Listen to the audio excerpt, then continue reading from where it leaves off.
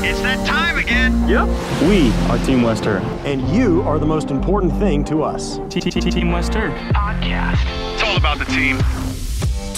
Welcome back to another exciting edition of the West Herr Podcast. I'm Clay Moden with Brad Gelber back on location today. Another exciting episode today. We've got some special guests joining us this morning. Yeah, we got Del Reid here, the infamous Del Reid from 26 Shirts. Thanks for joining us, Del. I'm just flattered you called me special. Yeah. Special guest. Thank you. Yeah. Thanks for having me. Absolutely. Of course, everything's going great with Buffalo football. We're going to be talking more about that in just a few minutes. But I saw a great stat that I'm very proud of. I'm sure all Buffalonians are. You guys are just under the $1.5 million mark for money raised from 26 Shirts. Did you ever imagine that? How cocky would it be for me to say, oh, yeah, absolutely. I mean, when you started it out, what was the goal? I don't know, to get through a year and just see how much good we could do. It was going to be a one-year project, and it was so well received, and we had so many different artists reaching out that wanted to contribute. We had so many people asking for help, and we were having enough fun doing it that we decided let's do it for a second volume, and it just kind of grew and grew from there, and now here we are, almost 1.5 million. It's crazy. It's incredible. Yeah. And Del, I think maybe we owe it to the people here listening and watching. I think maybe we assume everyone knows who Del Reid is because how could you not? But if you don't know who Del Reid is, tell us a little bit about yourself. Who are you? Like, what do you do? And, how'd you get to this point, as Clay said? Yeah. First of all, I'm really just a dude. I'm really just a normal Bills fan like anybody else who would be listening to this podcast. But I've had a sequence of a lot of crazy things happen in a row. A lot of, as Bob Ross would say, happy accidents. Yeah. Just none of it was planned. And as things happened, as opportunities fell in my lap, I saw the chance to use whatever platform that was kind of being built, for me, to use it for good. Yeah. And, to whom much is given, much is required. Or as Uncle Ben said, with great power comes great responsibility. And so I've always tried. Yes. I've always tried to live that way, So. And you started off, obviously, in the beginning, you were a football fan just like anyone else, and something kind of special happened to you. I'm sure everyone here has heard of, the Buffalo group of fans that we call the Bills Mafia here, but, like, for yourself, like, you're actually one of the co-founders of that organization that's grown beyond, I think, anything anyone could imagine, but you want to talk a little bit about that? Yeah, I'll try to give you the abbreviated version. It's like a half-hour podcast, right? But, it was basically an inside joke between myself and a few other Bills fans on Twitter, just defending the team, defending the team. Buffalo fans can be so oversensitive, but we're no different. We're oversensitive. We're quote unquote protecting Stevie Johnson in terms of a retweet that came a day later. It sounds so weird when you say it out loud, right? It's like, well, what were you mad about? But the football wasn't so great for quite a number of years there. So. Yeah, exactly. But it was an inside joke that kind of took off. It became a movement among Bills fans that was not about just supporting the team on the field, but also supporting the players off the field and supporting the community. And that's what I'm most proud of, is that all the stuff that happens, between the goal lines or whatever, but whatever is going on the field is one thing, but we have proven that it is so much bigger than that. Our fandom is more than just fandom for a professional sports team. It's a love for our community. 26 obviously was the every 2 week, the idea started that you'd have a shirt every 2 weeks, but I understand you're doing more than that these days. Yeah, as I mentioned a moment ago, it was going to be a one-year community service project that I did, a different shirt every 2 weeks, a different family we would be helping. 52 divided by 2 is 26. It made sense at the time. I spent the past almost 9 years explaining it to people. Yeah. But as the audience grew, as everything just grew, we realized that there was more opportunities to do more good, and the wait list kept getting longer and longer. And I felt bad, like, oh yeah, I can help you. I'll talk to you in 9 months. And so what we decided was, at that point, we felt like we could be diverse enough where the shirts wouldn't be competing against each other, Right. in terms, of the variety of the designs and everything. And so we just started doing it. It's still a 2-week campaign that we give every family, but now we do it every week. So how does this work? Do you hear from the families, then come up with a design, or is it design and then pick the family?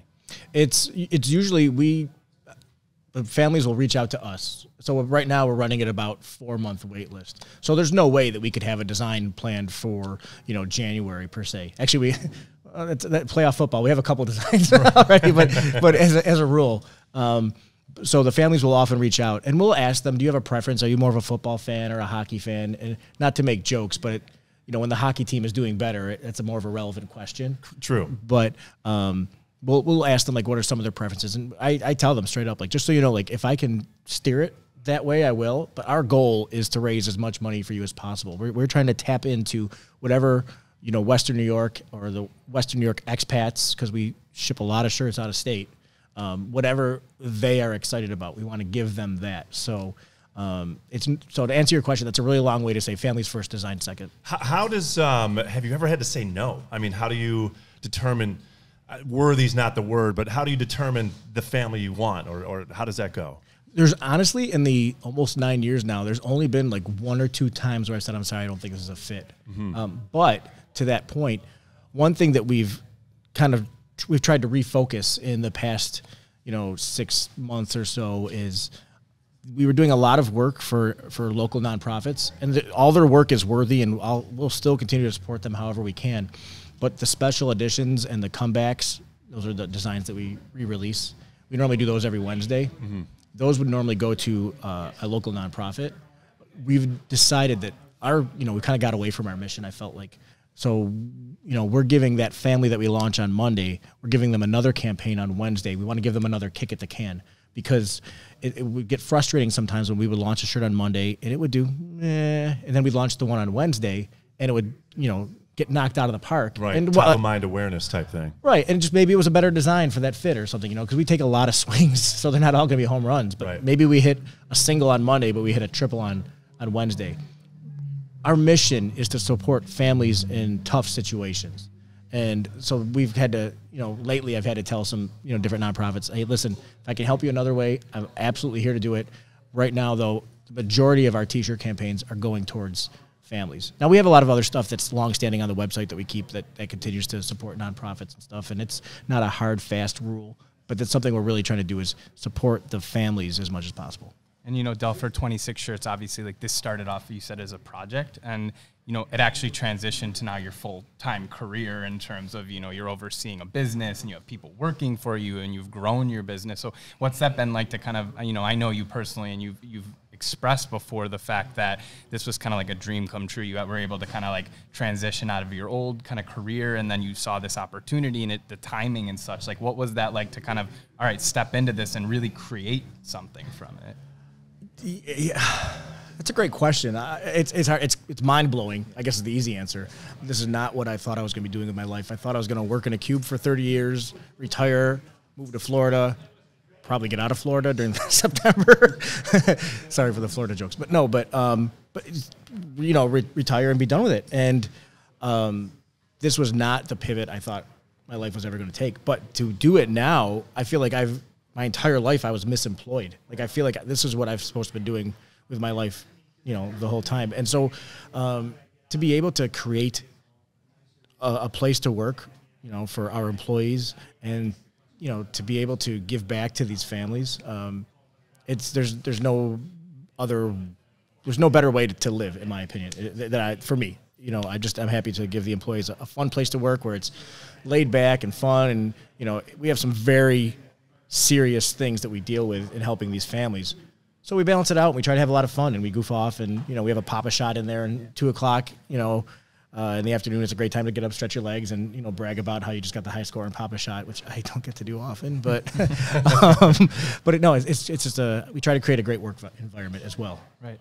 And, we're here, obviously, like Clay said, Team West Herr podcast, and we're having you on. First official guest, by the way, for people watching or listening. It's an honor to have Del on. But, Del, you've been now working with West Herr. We've known each other for a while now, and it's been a cool transition to see kind of the company grow as, we've grown and this concept's grown. So, we started off just kind of doing one of your sponsorships back in the day a few years ago. And obviously that relationship's grown quite a bit, and we can get into that in a little bit. But, what's that been like for you to kind of, work with West Herr, and now we've seen this, thing blossom over time? Oh, it's awesome. There's nothing more surreal than seeing a giant 50-foot, 100-foot, 10,000-foot, I don't know how big that blow-up Josh Allen is that you have outside sometimes, but he's got a 26 Shirts label on his chest, or on a billboard, or on the side of a truck. It's crazy, and it's, that's the kind of brand awareness that we're not able to get. So it's been an awesome partnership being able to work with West Herr. West Herr believes in our mission.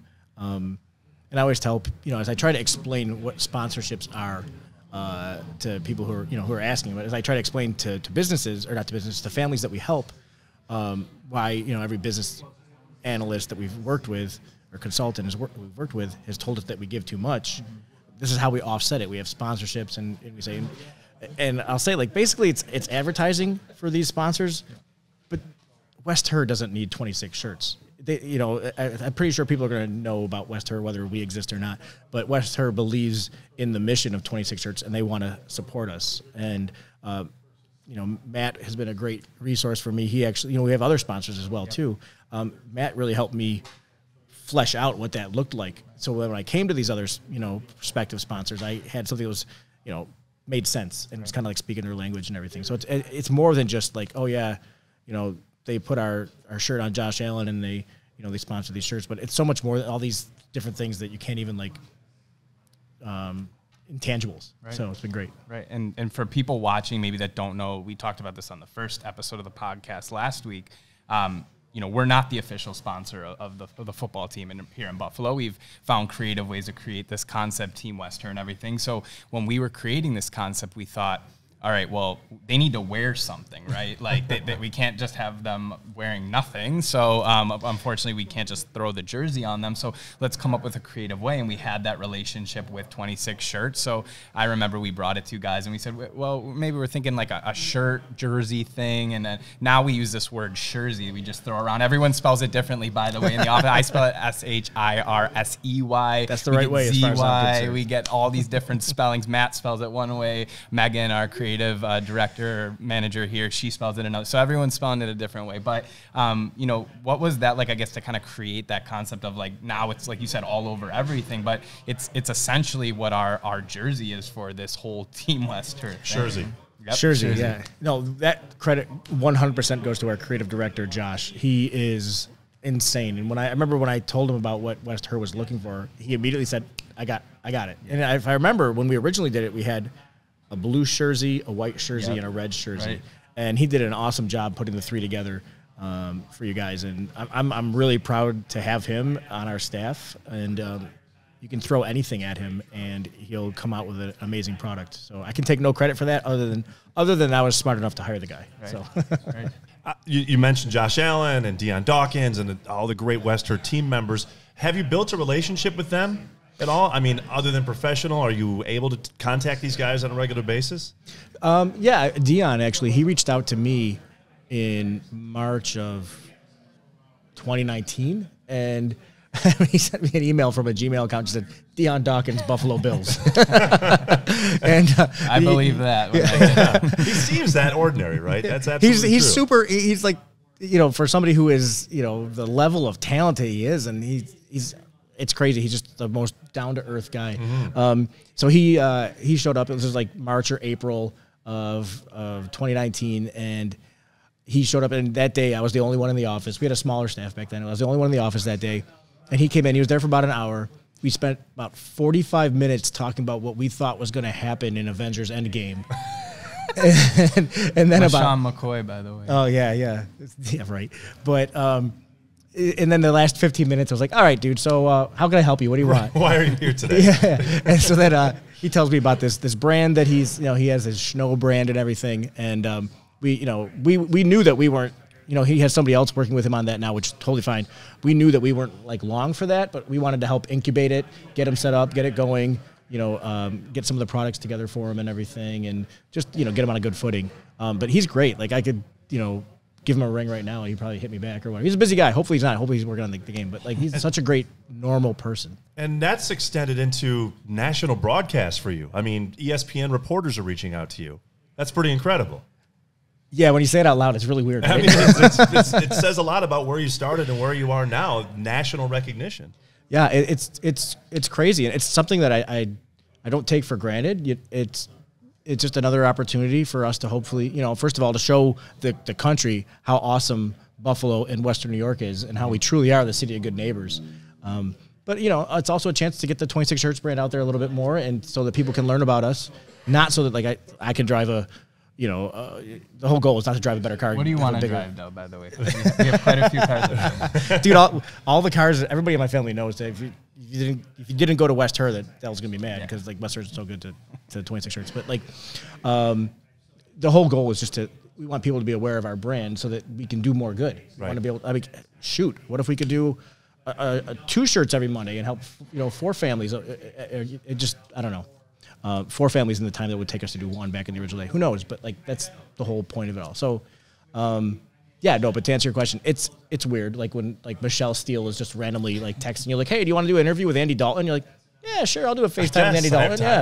Yeah. So it's crazy, and like I said, none of it's taken for granted. And you don't know how long you have for an opportunity in the spotlight. You just want to make the most of it while you have it.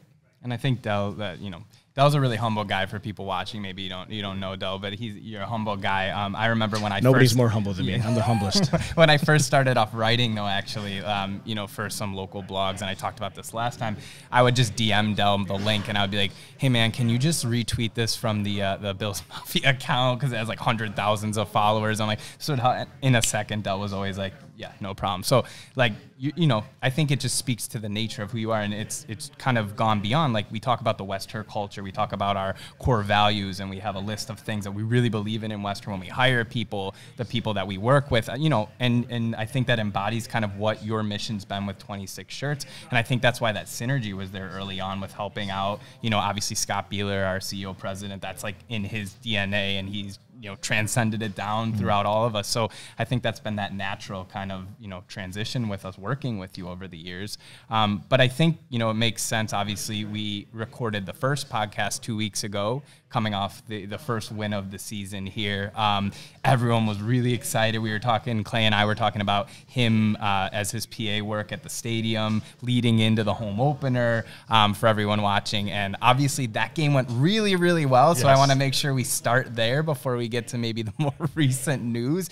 So Clay, how was it like being at the stadium? So from my perspective, being in the public address booth, it was screechingly loud. Like I've heard loud before when New England comes to town, Monday Night Football games, Sunday Night Football. But when Buffalo was introduced, it was screechingly loud to the point where I couldn't even hear myself talk. I knew my mouth was moving and I could feel my chest, but I could not even hear myself, and I got chills thinking about it. It resonated to the players. Like you could just feel the energy. The fans have a huge part every game, but Buffalo owned that night, and you could just feel it from the get-go. It was incredible. And I hope we see more of that this year. And you could see in the stadium, I mean, my sister and her fiance have season tickets, and I was texting her the next day, and she was saying, I was like, well, when the blowout was on and the backups were in, I was like, what was it like? And she was like, it was so crazy. And I was like, it looked like on TV, like no one was leaving. I was like, because people were complaining, oh man, I was stuck in traffic for 3 hours. I'm like, you could have left at halftime or after in the third quarter, but it just seemed like everyone stayed literally for the party that night, pretty much. Now, do you go to the games, Del? Or you? Yeah. Obviously, you're a fan and you've got a business there, but do you go to see the games, or do you prefer to see it somewhere else at home? No, absolutely. I want to be there, screaming my head off and going into work the next day talking like this. Absolutely. Absolutely. It's yeah, for sure. That opening game, though, to have it on a Monday night, just an incredible thing, and it just goes to show you that Bills Mafia, Buffalo football fans, are ready for this. Yeah, and I think too we saw a little difference, obviously, the last game, which we'll get to in a minute. But that game alone, I think everyone was like, okay, we talked about, are these Super Bowl expectations too much? Is it real? I think in that game, we all felt like, all right, like, yeah, those are real again. Like, we're seeing Josh Allen in prime mode on primetime TV versus a team that historically over the last couple seasons Buffalo struggled with, and they contained Derrick Henry. There was no qualms about it. They owned that night, and I just think we all left that game feeling like, all right, like we are confident right now. So Josh Allen was not the AFC Offensive Player of the Week following that game. Yeah. If he plays in the fourth quarter, does he get that? Because he had a whole 15 minutes of football. He wasn't even on the field. Right. 17, I think, 18 minutes if you count the third quarter. Yeah, I mean, Del, you can give your opinion, but I think, yeah, I mean, he was unbelievable that night, and I just think that we all were, at least me, I was holding my breath the entire time when I was like, all right, just get him out of the game at this point. Like, I don't care about whatever the ranking or the weekly awards are from NFL.com or whatever. I'm like, just get Josh out of the game, get everyone out of the game. Let's just stay healthy, which ironically was something we encountered the week after, but just stay healthy and let's move on. And they got out of there. It seemed pretty unscathed. Obviously, unfortunately, we should just mention obviously the Micah Hyde incident. Right. You know, we've been proud sponsors of the Micah Hyde softball tournament. Does a lot of good. Micah's done a lot of good in the community. Really unfortunate to see him go down with the neck injury and kind of be out for the season. But it seemed like, okay, we're doing pretty well going into this Miami game, and then all of a sudden, quite a different result the other day. Del, when you watch the games that are out of town, are you watching with friends or do you stay at home? How's that work? It's different every time. Like this past game against Miami, I was actually in Virginia at Jimmy's Old Town Tavern, a really prominent Bills backers bar in Northern Virginia. He does this big party every year. I think Scott Norwood was there. Jeff Nixon was there. Jeffrey Miller, local author, he was there. And so he invited us to, set up and rep 26 shirts. Scott Norwood. Scott Norwood was there. Yeah, it was crazy. What's he up to these days? Hanging out, going to Bill's backers. Yeah, I had no idea. That's great. I heard he's a real estate agent now. Okay. Yeah. So it's something different. When you see him, do you bring it up? Do you bring up the kick, or is it just? I mean, I would feel like, Scott, how did it go the next day? I don't know. It's just. I was like, dude, if it was 46, do you think you would have made it? I mean, it'd be hard not to bring it up, but I guess you just can't. But that's a great blast from the past to see somewhere. Yeah, he looks good. Jeff Nixon looks good. He's around town. If you've been to different events in Buffalo, you've probably seen Jeff. You must get invites to all the backer bars. Yeah, sometimes I get a lot of invites. I don't, a lot of it is like I'd love to, but it's not easy to get out to, Colorado or Wyoming, right, to travel or whatever. as easy as that would be. 26 shirts doesn't have a private jet to. No private jet, nothing like that. We actually saw Jeff Nixon recently. Steve Tasker, congratulations, by the way, to Steve, was recently awarded the Buffalo Broadcasters Association Hall of Fame inductee this year. So congrats to Steve. But Jeff Nixon was at the event the other night that we sponsored for Steve. So always good to see the former guys around, like you said, in the area. But, just talking to, like, you were telling us about the business model with 26 shirts, and it actually makes a difference when Buffalo wins or loses. You were talking a little bit about it because, unfortunately, we're coming off a loss now. So tell us a little bit about, like, what's the difference with these T-shirts, because it is a real thing, obviously, from a business standpoint. Yeah, we have a baseline, that we kind of had an expectation of what we're going to sell, or a projection as best as we can. You never know what the market's going to bear, but it's definitely we sell more on a Sunday night after the Bills win, or Monday night, or whenever, because people are excited, they're happy, and that's just how humans work. When the Bills lose, I have a whole slew of podcasts I listen to all week long, including the Team West Herr, including the Team West Herr, but when they lose, I'll listen to one or two and then I get out. I don't want to hear about how Josh short-armed it to Isaiah McKenzie, or how Matt Milano dropped a pick six, or all the different things. I heard it once. I know what happened. Right. But now you say the opposite. I'm happy to read about how Josh Allen was out in the fourth quarter. Like I'll read that all day. I'll listen to that all day.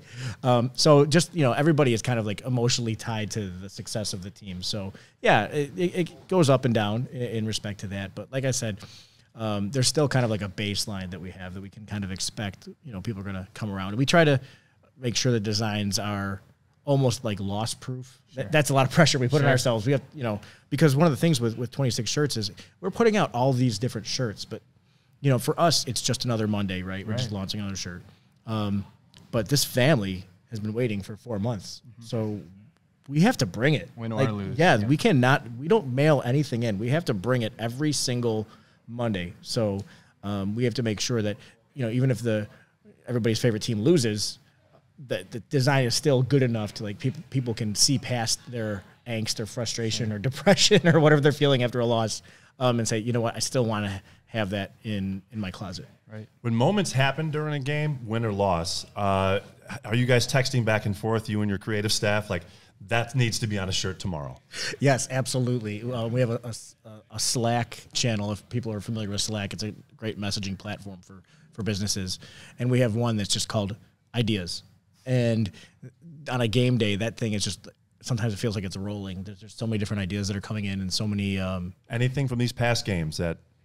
Not Sunday. I wasn't sure if there was anything you saw that would be like, okay, this has to be part of a shirt soon. Yeah, there was actually a couple of things that happened in the Monday night game that I'm not going to speak to because I don't want to spoil. I don't want to show my hand. I'm always trying to get the scoop here, Brad. All right, I don't blame you. I can't wait now. You got me interested. Can't wait. But in terms of the Miami game, obviously, you know, we would be remiss not to mention the fact that injuries played a huge role in this. And, you know, I wrote about that the other day, just in terms of, you know, Sean McDermott, Josh Allen, Isaiah McKenzie, a lot of these guys that were kind of, let's say it's suffering during that game. We're not going to make excuses about this or, you know, consolation prizes. They were proud of the effort they put in. Von Miller said it was good medicine is the word he used for this. And, you know, to kind of lower, you're in the spotlight a lot as the Super Bowl favorite, and this kind of knocks them back. Let Miami take over as the undefeated team and be on all the polls as the top team in the league. And now Buffalo can kind of get back to it and focus. But, I mean, I don't know about you guys watching. I've been watching football a long time, and I was sitting there watching the game like, could anyone else get hurt or, like, leave the game? I've never seen, I think it came out to something like 13 players at some point were impacted, whether it was dehydration, whether it was an injury. Sean McDermott talked about it. I don't think I've ever seen a game where that many players had to leave the field in the course of the game. And when you're seeing that happen, you're like, well, who's next? Who's the third or fourth backup here? Like, where are we going to go in order to replace these guys? But the good news is the Bills have depth, as we're seeing. I mean, we're bringing in new players now, but you could see that there is a plan if that happens, and these players are ready to step in at any moment to play. Yeah, and I mean, Josh Allen, you know, knock on wood, what did I say last week? I said, like, he's the guy that cannot get hurt. Right. And then we see at the end of the game, like, they're checking his hand on the sideline, and they asked him right after the game, like, are you good, Josh? Because there was reports that he went into the x-ray room, and they were negative, and he said, yeah, I just banged my head on a helmet. I'm good. I'm fine. Which everyone, I think, exhaled a little bit because, like, more than just one game loss. It's like, Josh Allen, please be okay, which goes back to why we said, like, take them out of the game when they're winning. But I was so, you know, infatuated with the idea of, like, I can't believe that Miami still has a stadium. And I get it's a competitive advantage, but you're looking at these numbers. It's 100 degrees on the field. That's what they were saying. It felt like 100 degrees. The Buffalo bench was in the sun the entire game. Miami's was shaded by, like, the end of the first quarter. That has to make a difference throughout the course of the game. Especially when you're wearing a dark uniform, as Buffalo was. You know, but you think about the game coming back here, Miami coming here December. Del, that's a Saturday to be determined game. Could be flexed. Do you think that happens? And would they go earlier? Could they do a Thursday game?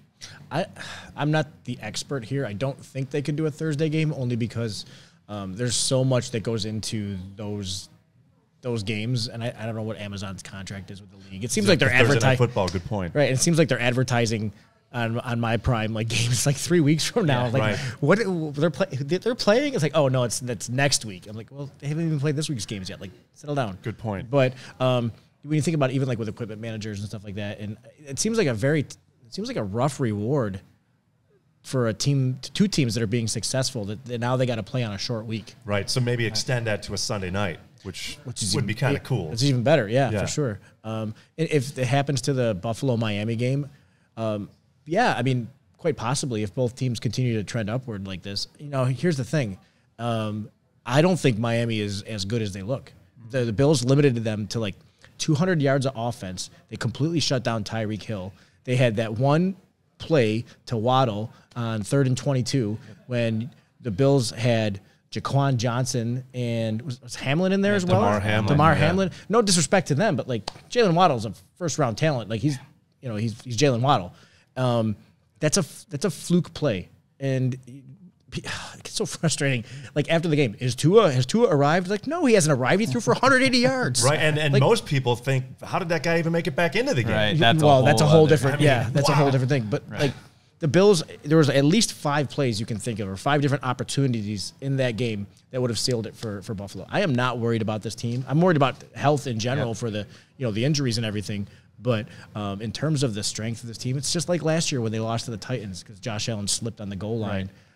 I left that game and I was saying they're still a good team. Yeah. They're still a good team. Same thing. I said I believe truly they beat themselves in that game in the sense that the injuries and everything else. I'm not worried about Miami long term. Maybe I'm underestimating them, but I still think this is the Buffalo's division.